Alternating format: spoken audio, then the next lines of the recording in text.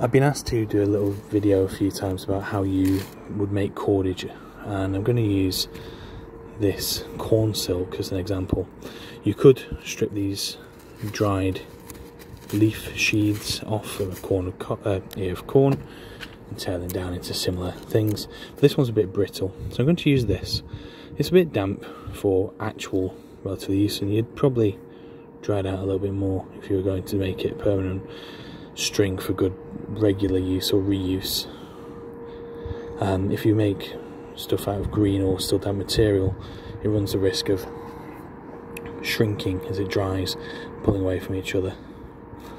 So what I'm doing, I pinched it about 1.5 inches away from each other, rolling towards me with one finger and thumb, away with the other, and we'll just keep doing that, and you'll notice it starts to form a coil. So as you move it together, you end up with this little eye here. So I'm going to hold that with my left hand, turn it to the side. From this point on, my left hand really is just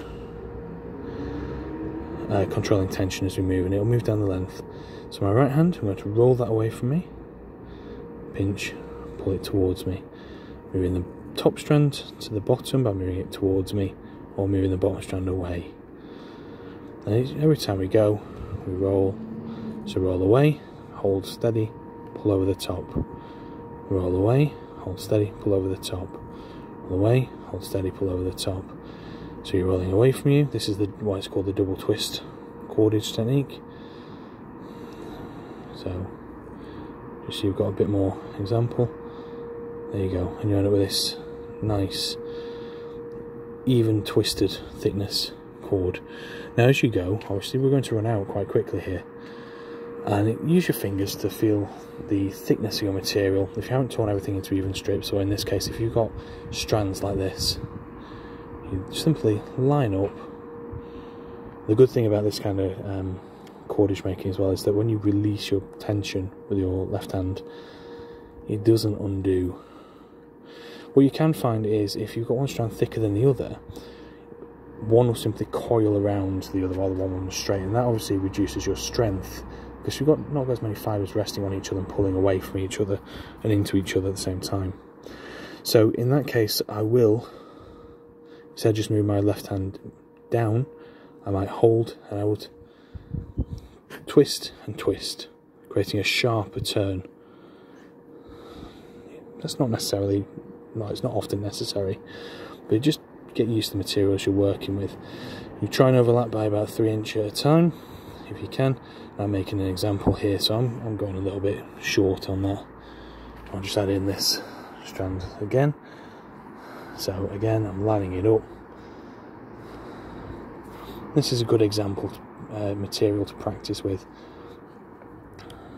You can use corn leaves, you can use straw, you can even just use 2 little pieces of string. And there we go. Not the neatest cordage you'll ever see, but it's a quick example that's easily done, and you can simply keep splicing more fibres in and go on and on and on as much as you want.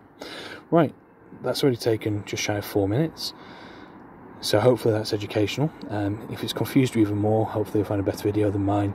But that's a double twist reverse cordage strand technique, which makes a more evenly controlled thickness strand as far as I'm concerned than say a thumb roll or palm roll or a thigh roll technique, which creates a bit of a looser cordage. Now obviously, like I say, this is corn silk, this is green material, this will dry looser than it will be ideal for actual practical use, but as an example it's good, and you've always got these to play with. Okay, happy cordage making. Bye.